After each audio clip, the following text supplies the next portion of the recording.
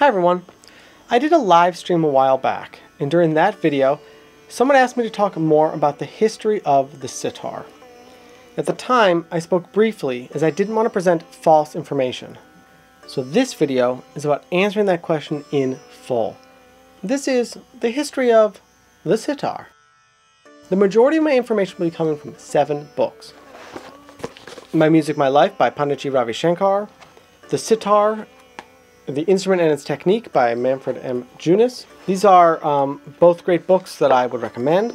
I also referenced Learning the Sitar by David Courtney, a respected tabla player, Sitar and Sarod in the 18th and 19th centuries by Alan Miner, Sitar Technique in Nibada Forms by Stephen M. Salwick, The Journey of the Sitar in Indian Classical Music by Dr. Swarm Lata, and finally, The Dictionary of Hindustani Classical Music by Bimalakata Roy Chowdhury.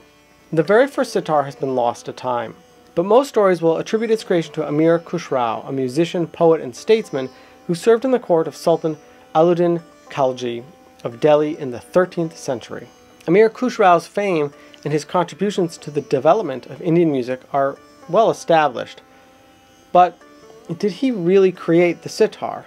Panditji Ravi Shankar writes in his book, and I quote, "It is an undeniable fact that Amir Khusrau did make certain alterations and give the instrument a new name, Sitar, Persian for 3-stringed. When Panditji wrote those words in 1968, that may have been the accepted truth. But contemporary research fleshes out the history a bit more, and it gets complicated. First off, David Courtney points out how if the sitar was invented in the 13th century, why are there no depictions or indications of it actually existing until much later? Many point to a second musician in the 18th century, also named Amir Khusrau, who is believed to be the grandson of legendary musician Tansen. In an era when oral histories were popular for preserving information, it explains the blurring between the legendary 13th century singer and a different musician some 5 centuries later. In his own book, Ravi Shankar notes that the gap in the sitar's development between the 13th and 18th century is also sort of a bit suspicious. He also points out that the legend of the 13th century Amir Khusrau has been glorified by historians, and he has been, and this is a quote, given credit for many things he really did not bring about. But by the 18th century, the sitar does definitely exist. 1719 is the first documented mention of the sitar by name in a court ledger by Farooq Shah, where it is described as having 6 or 7 strings. The Persian sitar is the instrument that I've always thought was the foundation of the modern sitar, and as quoted earlier, Ravi Shankar references this correlation as well. The question is then, well, what about the Persian sitar? Well, ironically, the Persian sitar, a name that literally means 3 strings, has changed over the years, and now that instrument contains 4 strings. Visually, the sitar and the sitar do have a few common elements. The frets of both instruments are tied, and the tuning pegs and the string layout have a similar placement for the main playing string, compared to the placement on a contemporary North Indian veena. So while the word sitar may have come from the Persian for 3 strings, sitar, I saw little evidence in the published research to suggest that the sitar actually evolved from the Persian sitar. I think they both just happen to have the same name. Maybe they both started with 3 strings. But the tempura, this is an instrument with many similarities to the sitar in terms of construction. Looking at the tempura in the sitar, well, I think you can kind of see the common design. Before the tempura became the instrument we know today, there were similar unfretted instruments, and their development can actually be followed in artwork from the 10th century onward. By the 16th century, they had developed into the form that we know today. Eventually, instruments like the tempura, the rudravina or bean, and the jantar, sort of a smaller bean, would cross paths. Now, I'm not trying to sound flippant or stupid about this, but if I played a tempura and then I saw someone playing a rudravina, I don't think it's sort of a huge jump for me to go home and sort of as an experiment say, let me tie some frets to the neck of this and see what would happen. So the sitar seems to be a mix of instruments with no clear creator, and even now there are differences in how a sitar is built, depending on the performer's gharana or their own stylistic modifications. This is an instrument that has continued to evolve over the last 100 years. So, let's talk about what we do know. I feel it is important to mention Masih Khan. Specific details of Masih Khan's life are vague, but Alan Miner estimates that he lived between the mid-1700s and the first quarter of the 19th century.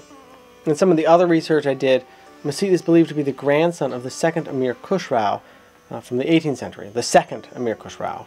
But it is considered a fact that he brought the sitar to a new level of prominence through the use of Drupad, and his influence made the sitar a solo instrument, and that is a really, really big deal. Prior to this, the sitar was just a background accompaniment to vocal performances. His influence on the instrument is with us today, in the style known as Mastagani Gut, and his disciple Raza Khan gave us the Razakhani Baj. In the 18th century, a treatise by the Maharaja Swari Pratap Singh of Jaipur describes the sitar as having, quote, a cut gourd attached to one end of a wooden neck with frets tied to the neck in places of the swaras or notes. The instrument is described as having 4, 5, or even 6 strings. So even then, we see that there is variation in its final form. Imdad Khan is our next big name. Born in 1848, he is credited with improving the jawari or bridge, adding sympathetic tarab strings and reducing the number of frets. Doing so allowed the player to more freely bend notes and use meend. And it is around this time that the sitar that we think of today with the full repertoire of alap, jor, gut, and jala, thanks to the addition of chakari strings, came into fashion. Imdad Khan also made the earliest known recordings of the sitar between 1905 and 1910. His son, Enyat Khan, became one of the most sought-after sitarists of his generation, and along with his son, Ustad Vilayat Khan, they expanded the popularity of the sitar and incorporated additional changes. For example, lessening the number of strings and expanding on the use of meend and gamak. They are often credited with pushing the vocal qualities of the sitar to its zenith. Panditji Ravi Shankar's contribution is also huge due to the influence he had in bringing the instrument to a global audience. Although many musicians like Vilayat Khan would also tour the globe extensively, Ravi Shankar had the unique experience where he spent much of his youth in France, performing music in his brother Uday's dance troupe. This gave him a pretty unique insight into Western culture, Western music, and just what a Western audience is expecting. After George Harrison played sitar on the Beatles' song Norwegian Wood and subsequently became Shankar's student, Ravi's celebrity status shot through the roof. Tasked with being the unofficial ambassador for Hindustani classical music, he spread his message both with his outstanding virtuosity and by educating his audiences with easily digestible and entertaining explanations of the music. In addition, Panditji Ravi Shankar added 2 bass strings to his sitar to expand the range of lower notes, something you can hear during his alap performances. What's next for the sitar? I don't know, but I do know it is time for me to go and practice. Researching information for this video was intense, and I learned a lot, and hopefully you did too. If I missed something or I misstated a fact, please let me know. Leave a comment. I also really hope that I pronounced every name correctly. No disrespect if I got anything wrong. If you like this video and you want to see similar content, please click on the subscribe button. You could also visit me on Patreon, Crowdfunding for Creatives, where you can help support the creation of more videos like this one. Thank you so much for watching.